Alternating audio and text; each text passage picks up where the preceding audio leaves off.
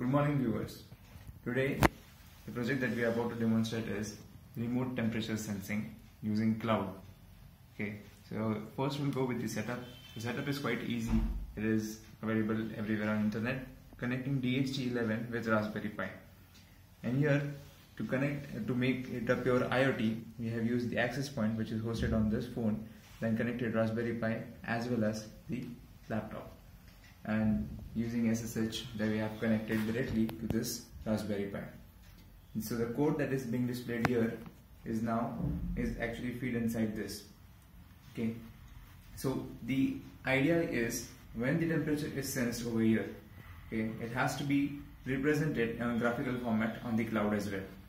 Okay, the threshold condition is once the temperature crosses about 35 degrees Celsius. Once it crosses 35 degrees Celsius, the cloud here is asked to tweet it on an account, which we will see. So let's begin with the demonstration part. Here you can see the program is already written. Let's run it.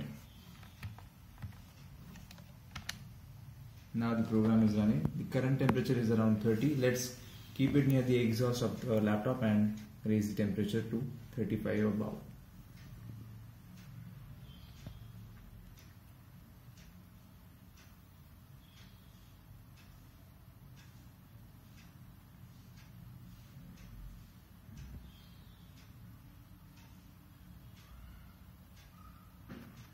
The readings of this temperature are currently being recorded on a graphical plot which we will be seeing on cloud.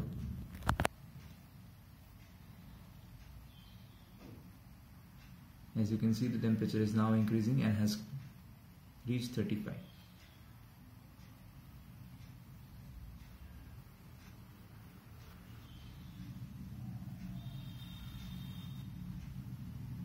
So the temperature has crossed 35. Let's go ahead and check the cloud, that is ThinkSpeak. So here you can see the temperature bar graph is right over here. On every refresh you can see that the points are being plotted. So this is not just available on browser screen, but if you want, there is a app available for this same cloud named as ThinkSpeak, named as ThinkSview for this part. So let's refresh it and see.